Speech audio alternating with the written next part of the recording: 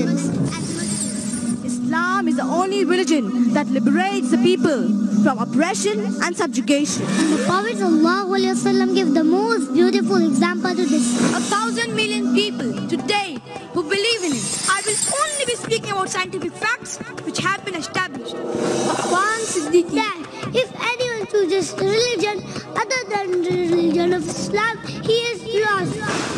Simra Ansari. It's the fastest growing religion on earth, Alhamdulillah. Farik na Islam comes from the root word salam, which means peace.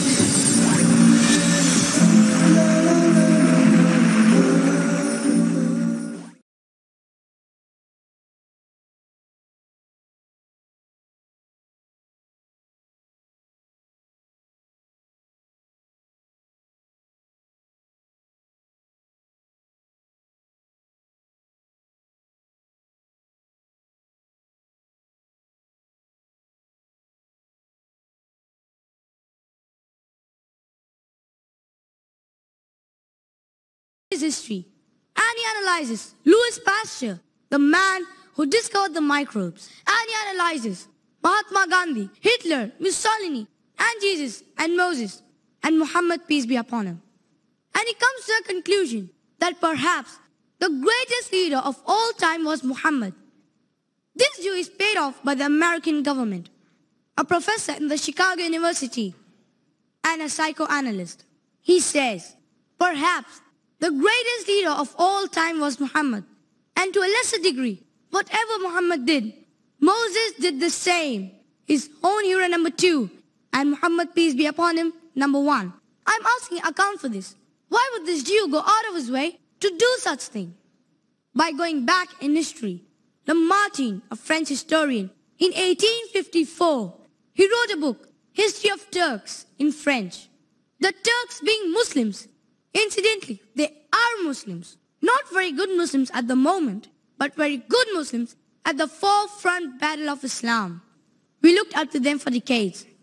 He wrote about a Nabi Kareem sallallahu alayhi wasallam. He gives 3 standards. Jules Mazerman gives 3 standards. Now this man, Lamartine, gives other 3 standards. He says, if greatness of purpose, smallness of means, and outstanding results are the 3 main criteria of human greatness, then who could dare to compare any great man in history with Muhammad? He is daring his people, bring your candidates, anybody to compare with this man, Muhammad. As Allah subhanahu wa ta'ala says in Surah Al-Anbiya, chapter number 21, verse number 107. وَمَا أَرْسَلْنَاكَ إِلَّا رَحْمَةً لِلْعَالَمِينَ. We sent thee not but as a mercy for all creatures. To the animal kingdom, the vegetable kingdom, for the whole of humanity, for everything in nature. He is Rahmatul lil Alameen. Greatness of purpose, smallness of means, with what he starts. Before he is born, his father dies. He's an orphan. By the time he's 6, his mother dies. Doubly orphan. By the time he's 6, his grandfather, Abdul Muttalib, looks after him. And very soon he dies. Then who is looking after? His uncle, Abu Talib. No education, nothing. No political power backing up. No royalty backing up, nothing. This is the capital with which he starts. Smallest of means and outstanding results. 1,000 million people today who believe in him and are ready to live by his words. If these are the 3 main criteria of human greatness, he says, then who could dare to compare any great man in modern history with Muhammad? Bring your candidates. And he ends up with a beautiful tribute in his book by saying, philosopher, orator, apostle, legislator, warrior, conqueror of ideas, the restorer of rational beliefs, of a cult without images, the founder of 20 terrestrial empires and 1 spiritual empire, that is Muhammad. With regards all standards where human greatness are measured, he said, ask, is there any man greater than him? He is asking, is there any man greater than he? And the answer is reposing the question. In other words, no man greater than Muhammad. The greatest man ever lived is Muhammad. I'm asking, who bribed Lamartine? Because this was in 1854, when the whole Muslim world was under subjugation.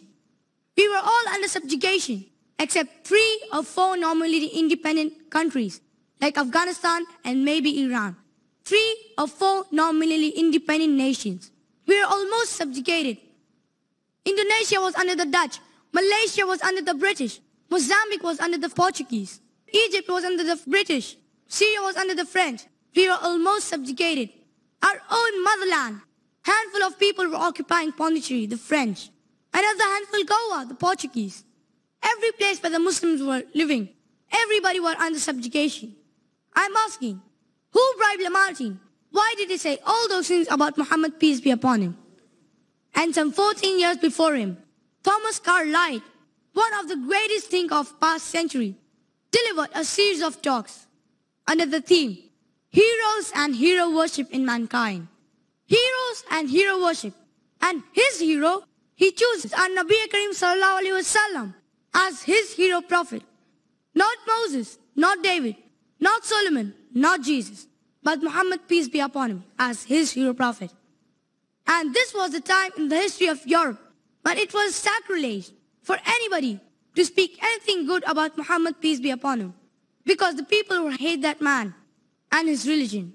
He pays the tribute to the Holy Prophet, peace be upon him, and Islam. He says, the message that Allah subhanahu wa ta'ala gave Muhammad, peace be upon him, it was like a bird from darkness into light. Arabia became alive first. It became alive by means of it. A poor shepherd people roaming unnoticed in the desert since the creation of the world. Nobody gave them a second look. Nobody. It was like a liability for anybody who took them on. Alexander the Great passed them by. The Persians passed them by. The Romans passed them by. Nobody gave them a second look. It was like a liability for anybody who took them on. Nobody knew them, roaming unnoticed in this desert since the creation of the world. See, the unnoticed became world notable. The small has grown to the world great within 1 century afterwards. Arabia is at Granada in this hand, that's in Spain, and Delhi on the other. A Hindu gentleman by the name Professor Rama Krishna Rao. Rama is the god of Hindu. They believe that Rama is God. Krishna, another god. Rama Krishna, that's his name. Rama Krishna Rao. He is a professor at the Mysore University. He wrote a book, Muhammad, the Prophet of Islam. Beautiful book, small booklet, full of references, knowledge and tribute to the Holy Prophet, peace be upon him. Among the tributes to the Holy Prophet, peace be upon him, he uses Adolf Hitler. Adolf Hitler wrote a book, Mein Kampf in German, that is, My Struggle. He has given some great thoughts. He was great. He was great from the point of view of leadership. At his behest, 90 million Germans were prepared to march destiny or destruction. He had to command, and that's all, destiny or destruction. And he marched them on to destruction. That Hitler in his Mein Kampf says, a great theorist is seldom a great leader.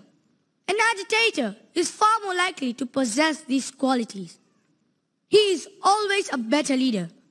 For leadership means the ability to move masses of men. That's leadership. You can move people, destiny or destruction. Whatever the leader says, you have opted to march with him. That's leadership. You can move masses of men. The talent to produce ideas has nothing in common with the capacity for leadership. You might have the talent. Producing ideas has nothing in common with leadership. Hitler continues, a union of theorist, organizer, and leader in one man is the rarest phenomenon on this earth. Therein consists greatness. These 3 qualities in one man, who can organize and he can lead, is the rarest phenomenon on this earth. Professor Rao concludes in his own words, in the person of the Prophet of Islam, the world has seen this rarest phenomenon on this earth, walking in flesh and blood. This is from the book, Muhammad, the Prophet of Islam. Coming from the lips of a Hindu, from a pen of a Hindu, it carries more weight. Another Hindu scholar, Diwan Chand Sharma, writes in his book, The Prophets of the East, on page 122, Muhammad was the soul of kindness, and his influence was felt and never forgotten by those around him. Let me give you a few more names of admirers of Muhammad, peace be upon him. John William Draper, in his book, A History of Intellectual Development of Europe says, 4 years after the death of Justinian, AD 569, was born at Mecca in Arabia, the man who of all men exercised the greatest influence upon the human race, Muhammad. George Bernard Shaw, in his book, The Genuine Islam, says, I've studied him, the wonderful man, and in my opinion, far from being an antichrist, he must be called the savior of humanity. Even in the 11th edition of Encyclopedia Britannica, it says, Muhammad was the most successful of all religious personalities. I would like to conclude my talk by saying, all these references that I have given to you about the greatness of Muhammad, peace be upon him, are from the lips of the non-Muslims. Allah says in the glorious Quran, وَإِنَّكَ لَعَلَى خُلُقٍ عَظِيمٍ. So most certainly, thou, O Muhammad, you stand on the highest principles of behavior. One of our poets puts nicely again. He says, Nabi to aisa mila, Nabi to aisa mila, कि ज़माने मिला जवाब मिला, सितारे सबको मिले, हमको आफ़ताब मिला. وآخر دعوانا أن الحمد لله رب العالمين والسلام عليكم ورحمة الله وبركاته. Jazakallah, Brother Osama, for the motivating speech. May Allah use your potentials for Islam to preach.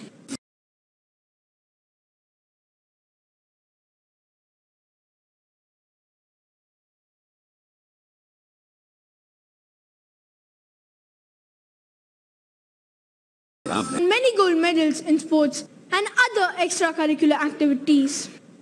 Reading, writing and swimming are some of her hobbies. Her ambition is to become a hafiza and a da'iyah. She has been selected for a 2 months intensive course of hifz of the Quran to be conducted by IIS in May and June 2009, in which the students are made to memorize the entire Quran. This course was first introduced in Mecca and is conducted once a year in Masjid-e-Haram. Some call it the agent of the devil. Some call it the root of all evil. Some even buried her alive. Only Islam gave her the rights to thrive. Sister Aisha Zaru will present a talk on Women in Islam, Liberated or Subjugated.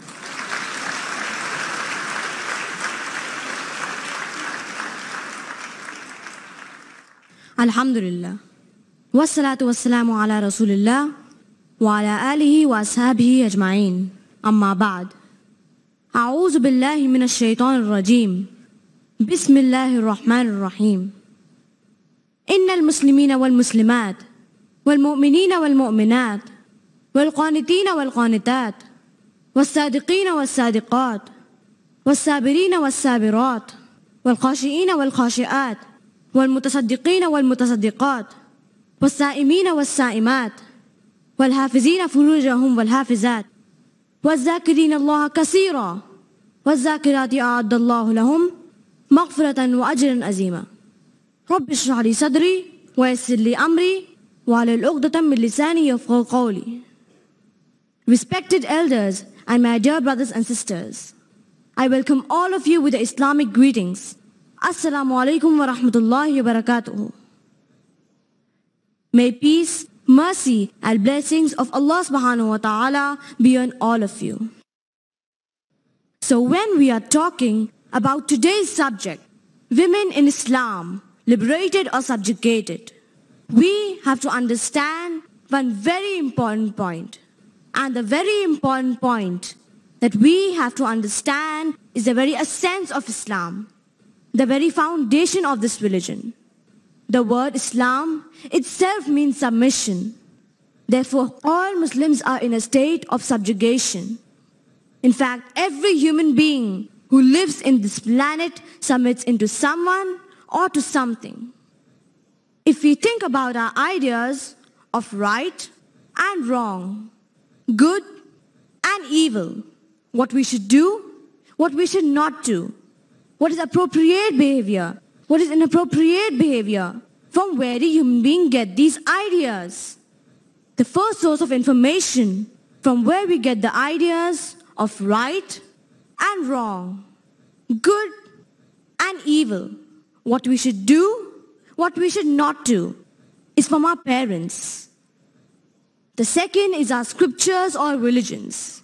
The third are our friends.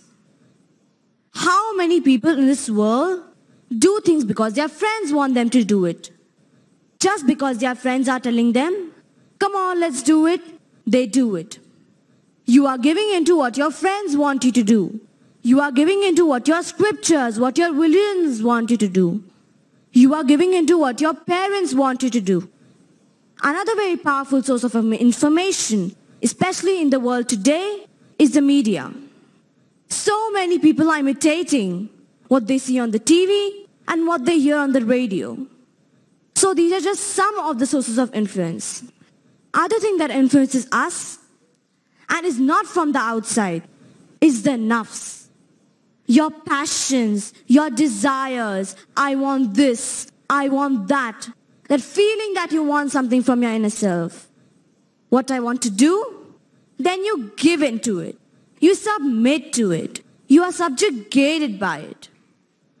If you understand this, my brothers and sisters, we also have to understand every human being is a slave. Every human being is given to someone or to something, and nobody can escape it.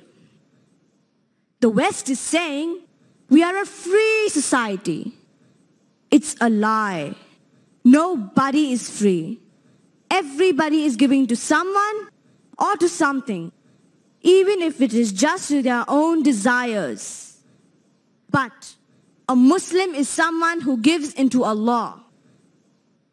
We don't even give into our parents unless they tell us to do something good. But if they tell us to disobey Allah, do we obey them? If our government tells us to disobey Allah, do we obey them? If the media tells us to disobey Allah, do we obey them? No. A Muslim is someone who gives into Allah. So we all Muslims are subjugated, not to the things of this world and the people of this world. We are subjugated to Allah. Now that we have given the introduction, we have understood the foundation which we Muslims view the world and view society. Let us now take a step back. Let us ask ourselves, why are we even talking on the issue in the first place? Why? Why even bother having to talk on the topic or on the issue of women in Islam, liberated or subjugated? And this is what we want to explore first of all. The reason is because in the world at which we live today, there is an idea, a concept that has been developing of human rights, that the human beings have certain inviolable rights that is due to their very basic nature as human beings.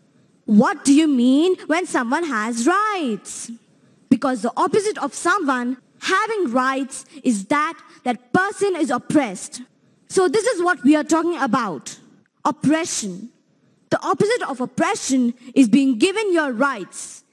And now we want to define oppression. What is oppression? What is this subjugation, this oppression? Let us now define it, because in order to understand our topic, in order to comprehend it fully, we need to define the terms of what we are talking about. Now the concept of rights is very intimately linked with the idea of the nature of a thing, its nature. Let us take an example. Imagine you had an animal that lives in the night. They are night animals. They live in the night. Their eyes are big, and so they can see, and they hunt in the night. Imagine you took that animal and you put it in a cage, and you kept the lights on it the whole time. You kept it in daylight. And even when night came, you turned the lights on. You will all understand that this is a very oppressive thing to do to that animal, because you are keeping it away from its basic nature. Let's take another example, a human example. Let's take the example of a human being who is working very, very hard. Maybe it's manual labor. Maybe it's on a computer. It doesn't matter. But this very human being is working very, very hard. And they do this work in order to get what? In order to get their wages, in order to get paid. And we all recognize that it is oppression, that if a human being is working very, very hard and we keep away from them the money that is due to them, when we have done that, we have oppressed that thing. We don't pay them their wages, or the wages that we pay them is less than what they need to feed themselves and their family. So this is what we mean by oppression. Oppression means when you keep something away from what is basic to it. This is a very, very important concept in order for us to understand before we go any further. And one more thing that I want to introduce. The opposite, of course, of oppression is liberation. And I want to take the example of India. As we all know, that India was under the yoke of British colonial rule for 300 to 350 years. And the people of India, the Muslim, the Hindu, the Sikh, the atheist, all of them forgot about for a time their differences in their religions, their creed and their caste. And they all united in one common purpose. And that common purpose was to get rid of the colonial rule. Because it is the right of the people and the right of the nation that they should have access to their own natural resources. The natural resources of India are not for the British. The primary receivers of that should be the people who live on that land.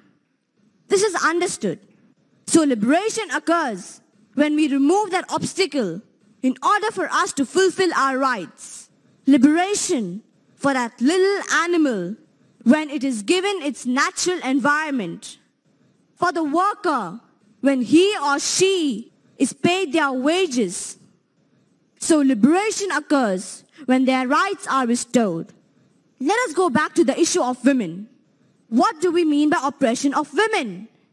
In order to understand whether a woman is oppressed or not, we have to examine and we have to understand whether in any environment, in Islam, the West, East, they are oppressed or not. Because unless we define the nature of the woman, and unless we understand the nature of the woman, we can never make a judgment as to whether any ideology or any religion oppresses her or liberates her. The second thing that we want to deal is with the nature of the woman as a human being. Historically, and even today, there are some cultures and there are some societies which believe that men and women are the same. In fact, as recently as 150 years, that's only 150 years, a council of Christian bishops and clergy gathered together to discuss, does a woman have a soul or not? And if she does have a soul, is it like that of a dog or like that of a slave? These are Christians debating on the issue.